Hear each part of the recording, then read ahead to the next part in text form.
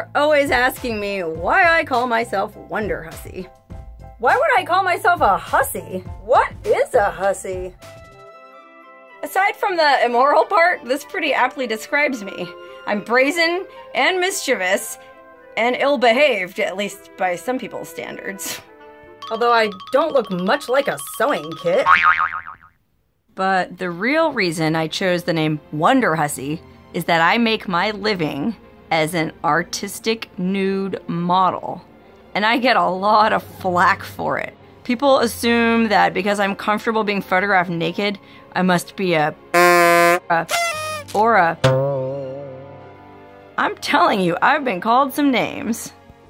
There are obviously a lot of misconceptions about what I do for a living, so I'm here today to clear them up. First off, you should realize that there are hundreds, if not thousands of women doing what I do, working full-time as a freelance nude model, meaning we hire ourselves out to photographers, mostly amateurs and hobbyists, but the occasional published photographer as well. Most freelance nude models travel for work, touring around the country, stopping in various cities to work with the local photographers. But I'm lucky. I live in Vegas. I don't have to travel. They come to me. Since Vegas is such a common destination, almost all my clients are out-of-towners who are in town for a trade show or a convention or even a vacation, and they want to take a day to go out and shoot in the desert. And since I know all the best shooting spots in the desert around Vegas, and I'm not afraid to take photographers out there, I stay pretty busy without having to travel. Now, you might think I'm nuts for going out into the middle of nowhere with strange men, and it is almost 100% men who hire me. Very few female photographers shoot female nudes. But one thing you have to understand is, contrary to what they say on TV, these photographers are not random perverts. This is probably the hardest part about what I do for people to understand. It's easy to assume that any guy who would hire a nude model is just a horn dog looking to score. Why else would you pay to photograph a naked chick? Well, this might blow your mind, but this is simply not the case. I've done hundreds of photo shoots with hundreds of photographers, and they come from all walks of life. Doctors, lawyers, engineers, IT specialists, sales guys, mostly white-collar guys because they're typically the ones who can afford to hire a model.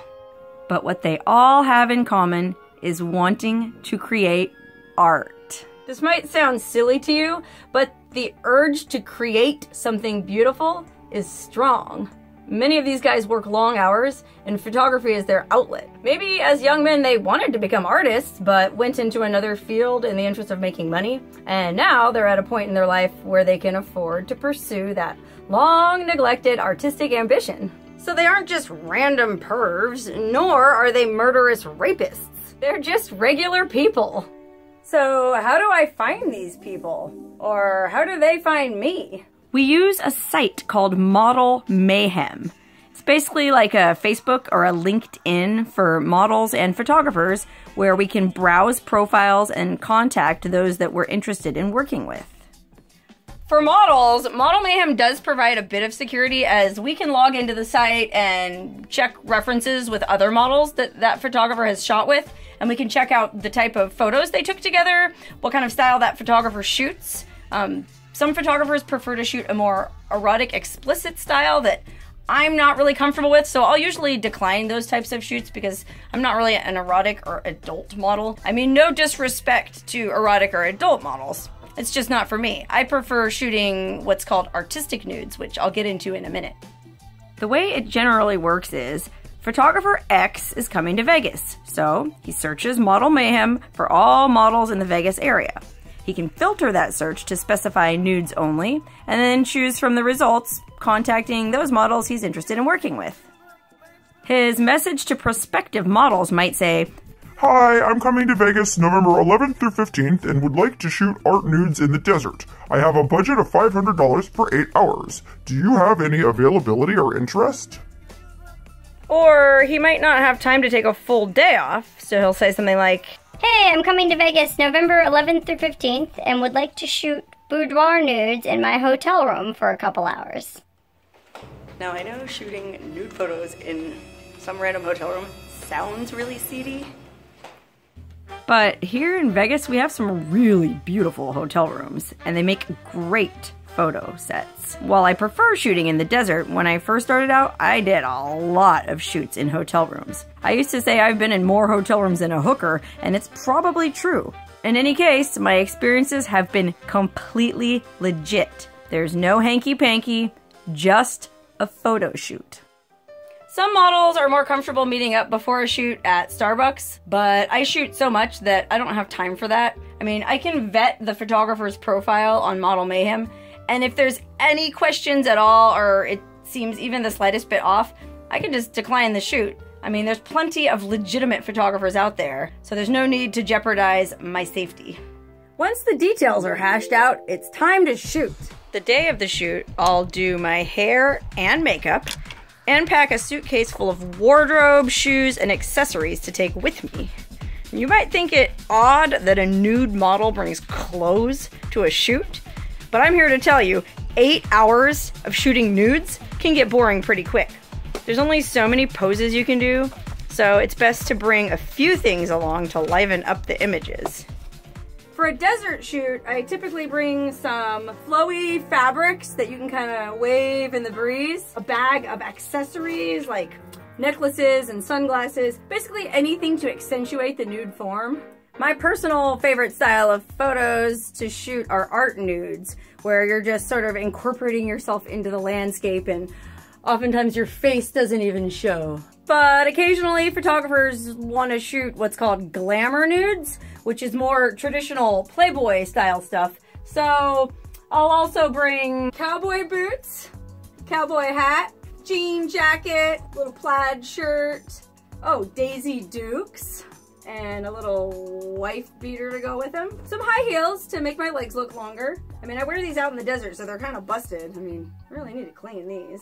Oh, an assortment of lingerie, a couple little mini dresses. For a hotel room or studio shoot, I'll pack some of the same stuff. Plus, an assortment of lingerie, including stockings. I keep my lingerie in labeled baggies. That might seem a little bit anal retentive, but I go through a lot of lingerie and it gets expensive. My accessory bag with all the necklaces and glasses and stuff. I can bring more shoes to a hotel or a studio shoot because they're not gonna get messed up, so I can break out my nice ones.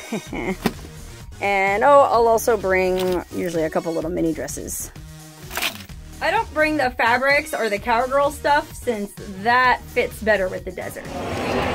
Side note, this ginormous suitcase full of wardrobe will come in handy for the photo shoot, but it's also handy for appearances.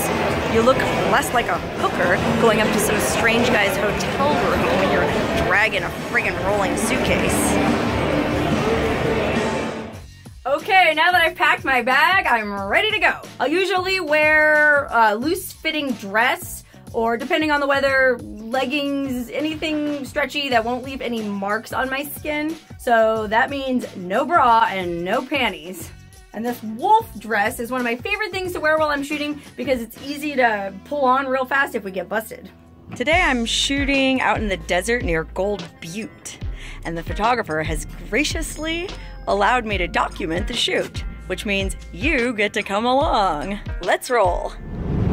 Okay, so I've met up with the photographer and we're traveling up to the location now, and as you can see, he's not a murderous freak or a rapist. In fact, this is the very first photographer that I ever shot nude photos with, and we've become really good friends. My good friend Randy. Hi, Randy. Hi, Sarah. By the way, if you've been following my other videos, this is not the same Randy that restored my old vintage trailer. I have two awesome friends named Randy. This Randy is one of the best photographers I know, and he's taken many of my favorite pictures of myself. And we have traveled around the desert together quite a bit. Hey Randy, remember that time we got stuck in the sand at the Salton Sea? Yeah, sure do. Good times and fun memories.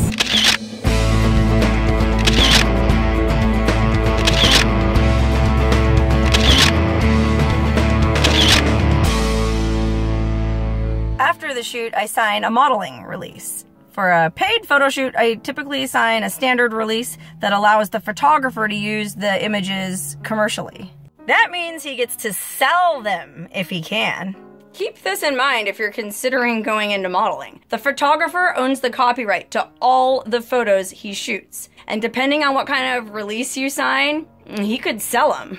If you're worried about nude photos of yourself cropping up online, you probably shouldn't go into this line of work. Even if the photographer only plans to use them for his private collection, they could still end up online and come back to haunt you. The standard release I typically sign allows me to use the photos for promotional purposes, like on my blog or my Tumblr or on Model Mayhem.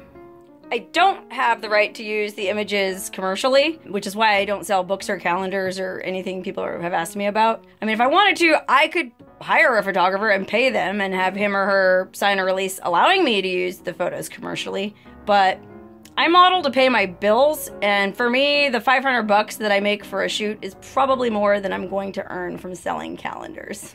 A bird in the hand is better than two in the bush, so to speak. All right, now that I've gotten paid, it's time to take my money to the bank. Because almost 100% of what I earn is cash, it would be very easy for me to under-report my earnings to the IRS. But remember what I was saying earlier about not being immoral? That's right, I report every single dollar I make, and I pay my fair share of taxes. So next time you drive on a highway or send your kid off to a public school, you can thank a nude model. Anyway, that's what being a freelance nude model is all about. Sorry it wasn't more exciting and that there wasn't more rape, murder, and molesting. But the reality is it's pretty humdrum. Sorry to ruin your fantasy. But speaking of rape, murder, and molestation, here's what I always tell people when they worry about my workplace safety. Flip the script. Sure, I'm going out into the middle of nowhere with this strange man, but guess what? He's going out into the middle of nowhere with a very strange woman. And in many ways, I hold the upper hand. I'm taking some poor, helpless stranger out to the middle of nowhere in a very harsh climate that he's probably not used to, where oftentimes there's no cell reception and he has no idea how to get back to the strip. His pockets are full of cash and he's carrying a case full of expensive camera gear.